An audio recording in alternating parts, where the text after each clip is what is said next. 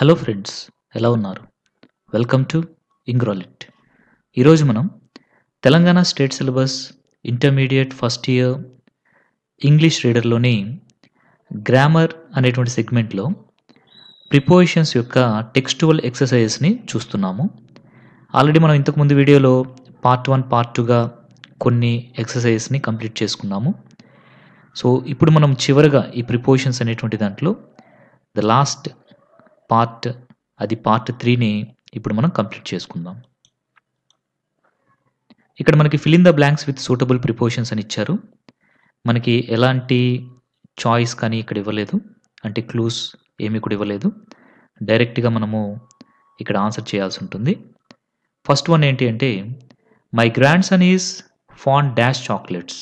మనకి చాలాసార్లు వచ్చింది ఈ వర్డ్. ఫాండ్ అనేది వస్తే ఓఎఫ్ ఆఫ్ రావాలి, fond of chocolates. My friend lives in Delhi. The apple cost for 100 rupees a kg. Cost for 100 rupees a kg.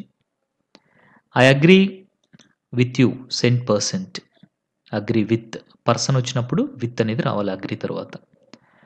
Can you translate this from English to Telugu? ఓకేనా? Can you translate this from English to Telugu.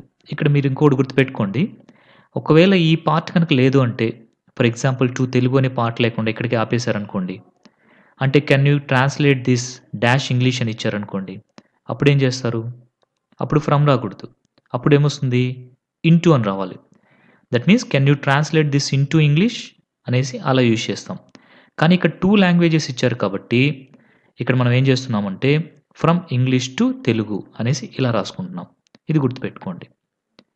Next, there is something extraordinary about Kohli. Sheela is a nurse. She cares for the elderly. Cares for. Srikanth has gone away. He will be away till Monday. The 5 thieves shared the stolen money among themselves. మనం ఇంతకు ముందు కూడా ఒకసారి చెప్పుకున్నాము. ఇద్దరు కనుకుంటే between, ఇద్దరు కంటే ఎక్కువ ఉంటే among. The train started exactly at 6 o'clock. It reigned dash 2 days. So 2 days అనేటువంటిది ఏంటి? Nothing but period of time. ఎప్పుడైనా సరే పీరియడ్ ఆఫ్ టైం వస్తే ఫర్ అనేటువంటి ప్రిపోజిషన్ రావాలి. కాబట్టి ఇట్ రెయిన్డ్ ఫర్ 2 days అనేసి వస్తుంది. Next one, switch dash the light please, it is quite dark here. చాలామంది క్వశ్చన్ మొత్తం చదవకుండా వెంటనే స్విచ్ అని వచ్చింది కదా అనేసి ఆఫ్ అని పెట్టేస్తుంటారు. స్విచ్ ఆఫ్ ద లైట్ అనేసి క్వశ్చన్ మొత్తం చదవరు. అది చాలా మిస్టేక్ మనం చేయడము. ఎందుకంటే క్వశ్చన్ జాగ్రత్తగా చదవండి. Switch dash the light please, it is quite dark here. ఇక్కడ చాలా చీకటిగా ఉంది. Please switch on the light. Switch on the light అనేది వస్తుంది. అంతేకాని చాలామంది మొత్తం క్వశ్చన్ చదవకుండా స్విచ్ అని వచ్చింది కాబట్టి ఆఫ్ అనేసి అంటుంటారు. బట్ ఇది స్విచ్ ఆన్ ద లైట్ అనేది మనం క్వశ్చన్ మొత్తం చదివి పెట్టాలి. Okay. The trains are seldom on time. On time అంటే ఎగ్జాక్ట్ టైంకి రావు. ఎప్పుడు కూడా ఎగ్జాక్ట్ టైంకి చాలా తక్కువగా రేర్గా వస్తుంటాయి అనేసి. We live on the 5th floor. On the 5th floor. She is familiar computer hardware. ఇక్కడ విత్ అనేది వస్తుంది. ఇక్కడ మీరు ఒకటి గుర్తుపెట్టుకోండి, కంప్యూటర్ హార్డ్వేర్ అనేటువంటిది కొన్ని థింగ్స్కి సంబంధించింది కాబట్టి విత్ అనమాట. అదే ఒక పర్సన్ అయితే టు వస్తుంది. She is familiar to me. She is familiar to my son. She is familiar to my brother. ఇలాగ మనం చెప్పుకోవచ్చు. అంటే టు అని వచ్చింది అంటే ఇక్కడ పర్సన్ రావాలి. పర్సన్ కాకుండా ఏదైనా ఒక సబ్జెక్ట్ గురించో మరి దేని గురించో అయితే విత్ అనేది వస్తుంది. ఓకేనా? ఇక్కడ కంప్యూటర్ హార్డ్వేర్ అనేది ఒక సబ్జెక్ట్ కాబట్టి ఫెమిలియర్ విత్ అనేసి యూజ్ చేస్తాం. ఓకేనా? Right. I have not slept properly dash 2 days. So ఇక్కడ ఏమొస్తుంది? పీరియడ్ ఆఫ్ టైం కాబట్టి ఫర్ అనేసి వస్తుంది. He ట్రెంబుల్డ్ with fear. He ట్రెంబుల్డ్ with fear when he was cot. Next, looking forward to seeing you at the meeting.